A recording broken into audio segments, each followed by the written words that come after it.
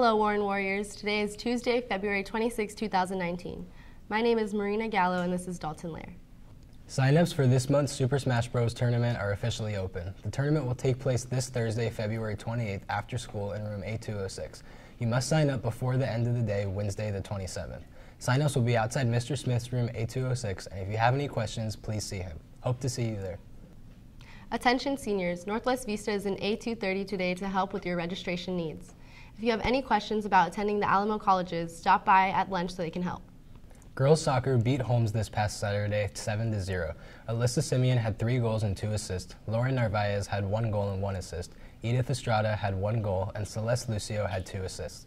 Keeper Kylie Bowman kept a clean sheet and shut out the Huskies. Defense played a great game.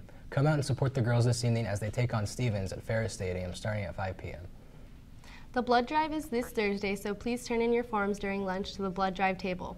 If 125 units of blood are donated, MSGT Anglin will get a pie in the face immediately following the blood drive.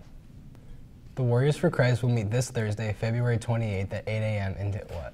If 125 units of blood are donated, Master Sergeant Anglin will get a pie in the face immediately following the blood drive. The Warriors for Christ will meet this Thursday, February 28th at 8 a.m. in D200. All are welcome. Also feel free to drop by our lunch table during your lunch this Thursday during the Food Fest, where we'll be selling donuts. Yearbooks are on sale today for $70. Order yours today at balfour.com or visit the journalism room B207. Seniors, yearbook senior ads are on sale starting at $25. Visit the journalism room B207 for additional information. Have a great day, Warriors. Have a great day, Warren Warriors, and remember the 3 school-wide rules. Be safe, be respectful, and be responsible. #AllMeansAll.